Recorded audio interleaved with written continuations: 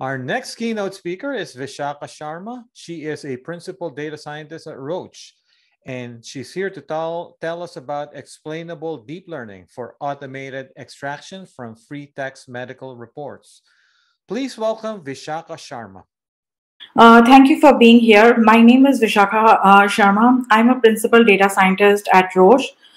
Today, I'll be presenting on the topic Explainable Deep Learning for Automated Extraction from Free Text Medical Reports to Enable Precision Healthcare. Before I start my presentation, I have a disclaimer to read. Roche has been one of Johnson Labs customers since August 2018. This presentation has been prepared by Roche to provide a high-level overview of Roche use of Johnson Labs products. Nothing contained or stated herein or during the presentation constitutes Roche endorsement of Johnson Labs products. Johnson Labs is fully responsible for accuracy and completeness of any statements related to Johnson Labs products, including the product's performance. To tell you a little bit about Roche, it's a 120 years old company with headquarters in Basel, Switzerland.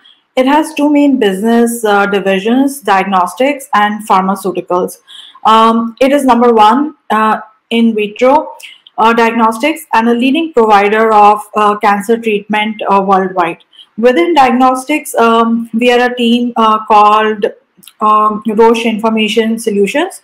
Our primary focus is the Navify decision support portfolio, where we are currently mainly working in oncology.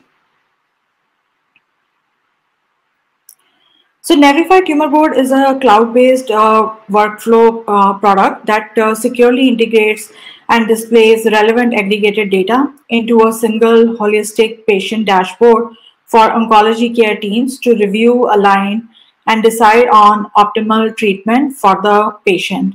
The clinical decision support apps ecosystem is secured fully integrated within Navify Tumor Board. We have three clinical decision support apps: Navify Guidelines, which basically reviews up-to-date clinical guidelines and record personalized diagnostic and treatment paths using an intuitive decision trees. Then the second one is Navify Clinical Trial Match, which easily search and search the largest international trial registries, including clinicaltrials.gov, European Medicines Agency, Japan Medical Association Center for Clinical Trials, etc.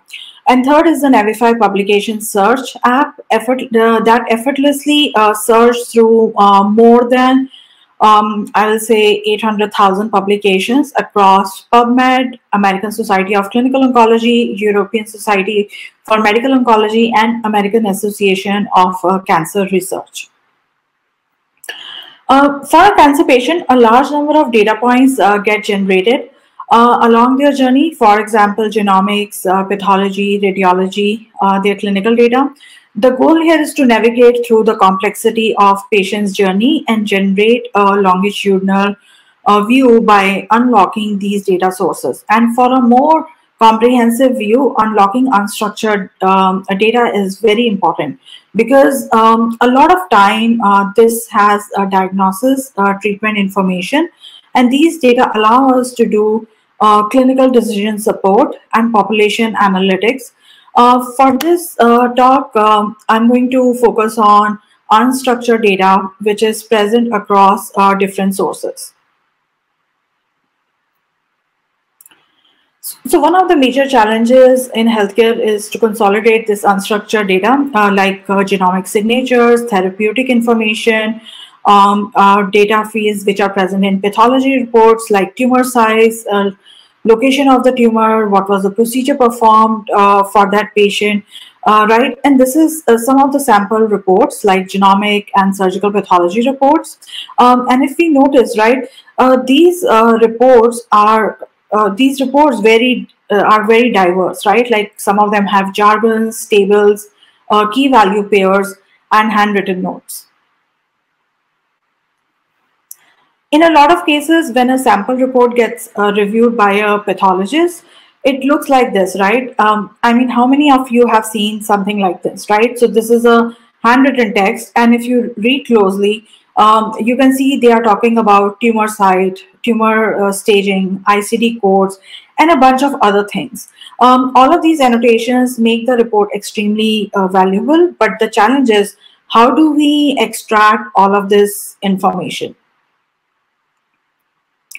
So it is quite clear after looking at these reports that along with NLP, we will need OCR to efficiently extract information. What is NLP?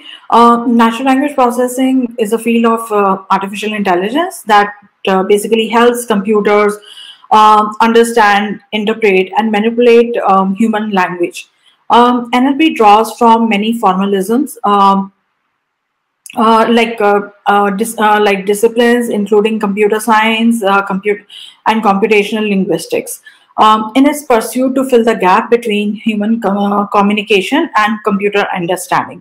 What is OCR? Optical character recognition is the recognition of printed or written text character by a computer.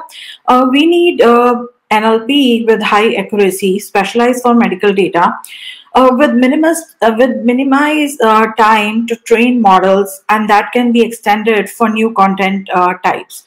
We need OCR with high accuracy and ability to retain document structure like tables, lists, and paragraphs.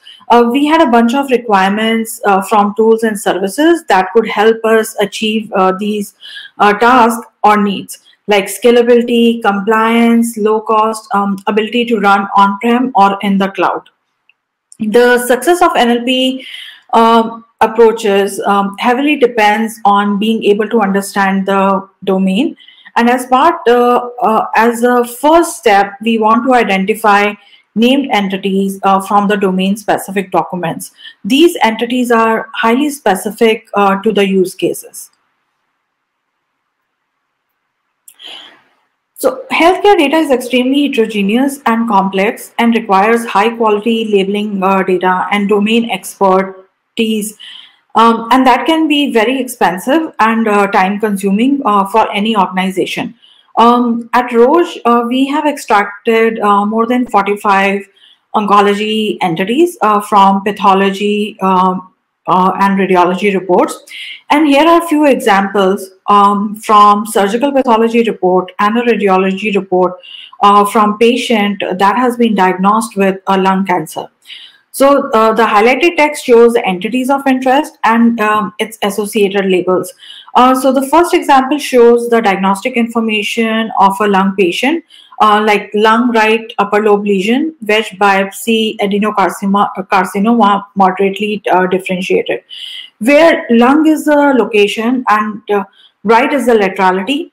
And wedge biopsy is the procedure, and 2.5 centimeter is the size of the tumor, and it says surgical margins are not involved. And the second example shows the findings of a lung patient, like 3 rounded masses are noted in the right frontal and anterior parietal regions in the parasagittal location near the convexity. So in this sentence, as we see, 3 masses are found for this patient, and we label masses as mass. Right is the laterality, and frontal and anterior parietal regions are the anatomy labels. So if you see this example, you see mentions of types, localization, procedures, and our approach has been, as first step, categorizing the content broadly as possible. And this helps us achieve high recall with entity extraction. And we then, in next step, drill down into achieving high precision by mapping entities to standard concepts. So before I discuss how we evaluated our OCR, I want to reiterate what is OCR. So OCR stands for optical character recognition. The technique is used to convert document images to machine readable text, right? So the goal for us here has been, as you can imagine, to make sure we can consistently convert PDFs to text for pathology, genomics, or radiology documents. To evaluate the performance of the OCR system, we used a combination of metrics starting with character error, which is nothing but the minimum number of operations required to transform reference to output.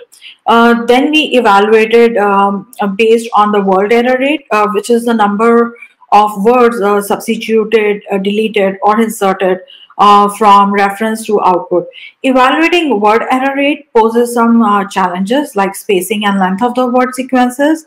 To overcome this, we use the back of words error rate, where instead of looking at words, we look at bag of words. So each of these metrics was measured against a bunch of OCR system parameters, like if the document is a text or an image, or the page segmentation mode, which tells the system if the document has a single character or a block of text or tables, etc.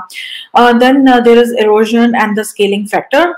Overall, based on these metrics against our ground truth, we landed with a set of value of parameters that performed well on our data. Next, so NER is, in simple words, is entity extraction and is a subtask of information extraction that seeks to locate and classify named entity mentions in unstructured text into predefined categories such as tumor site, primary tumor, etc. And we basically Spark NLP provides both CNN by LSTM and BioBert implementations, and we trained a model to extract more than 45 labels from these pathology and radiology reports. So as we all know, like CNN by LSTM is a novel neural network architecture that automatically detects word and character level features using a hybrid bidirectional LSTM, and CNN architecture eliminating the need for most feature engineering. And that work has already been published by Jason's paper in 2015. And BERT stands for bidirectional encoder representations from transformers. So unlike recent language representation models, BERT is designed to pre-train deep learning bidirectional representations from unlabeled text by jointly conditioning on both left and right context in all layers. And the implementation of that has also been published in 2019 by Lee. BioBert is the first domain-specific BERT-based model pre-trained on biomedical domain corpora, primarily PubMed abstracts and PMC full-text articles for 23 days on 8 NVIDIA V100 GPUs. And that work has been published in 2019. So if we see, like, I think we are leveraging these methods, and we trained, using these models, which are TensorFlow models, to basically extract these 45 labels from pathology and radiology reports using Spark NLP.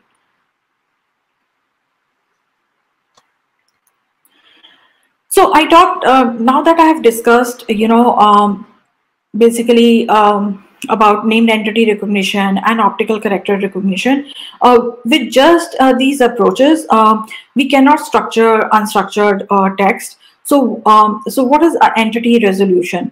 Entity resolution means removing duplicates, normalizing data, disambiguating records that correspond to real-world entities across and within data sets. So we have been looking into approaches which combine clinical embeddings and named entity resolution to pick appropriate terminology concepts. Similar to named entity recognition, entity resolution models are per terminology ontologies like ICD-10, RxNorm, SNOMED, etc. Now that I have discussed the techniques used, let's talk about the process. Like what you see here on the slide is the complete workflow that we have adapted. On the left-hand side, I can show how the model is built, and on the right hand side we see how the model is served and consumed. There are many elements here for building the models in an automated manner. We stuck with the with old-fashioned Jenkins, which we use for orchestration. Another choice we made was to basically we stick with Jupyter for exploratory data analysis, and even run it in the pipeline. To parameterize Jupyter, we use Papermill. Our NER OCR implementation is Spark NLP based. We use MLflow for tracking performance of each run along with recording artifacts. This gives us the ability to compare, pull, and deploy artifacts from any run. We deploy the latest model that reaches the threshold performance as APIs, which then can be consumed by downstream application. This is our sandbox. Getting to product is a little more manual since we are in a regulated environment. So you might wonder how much code it would take to build a NER model and embeddings. It is basically just a few lines with Spark NLP, and that has helped keep things simple for us, right?